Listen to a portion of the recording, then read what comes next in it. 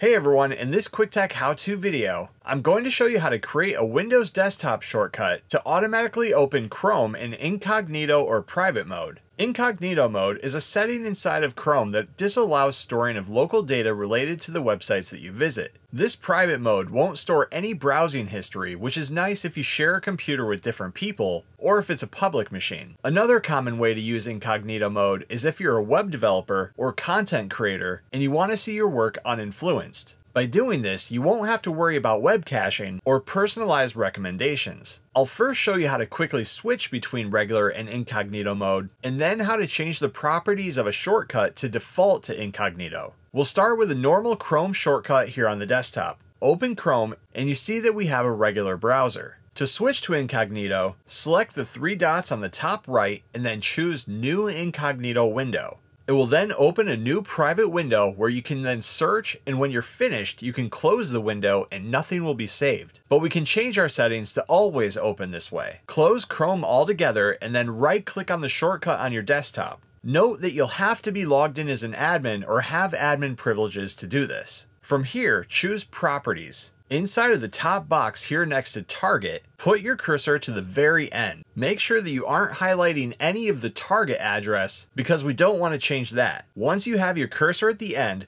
type space-incognito. When you're done, hit apply, and when the admin window pop-up appears, hit continue. Once you've done that, hit OK. Now when you open up your Chrome shortcut, it'll automatically open in incognito mode. And if you ever want to undo this feature, just head back to the shortcuts properties again, delete the incognito edition that we just made, and then apply it. And that's how you create a default Chrome incognito shortcut in Windows. Thanks for watching. Please like and subscribe and stay tuned for more quick tech how-to videos.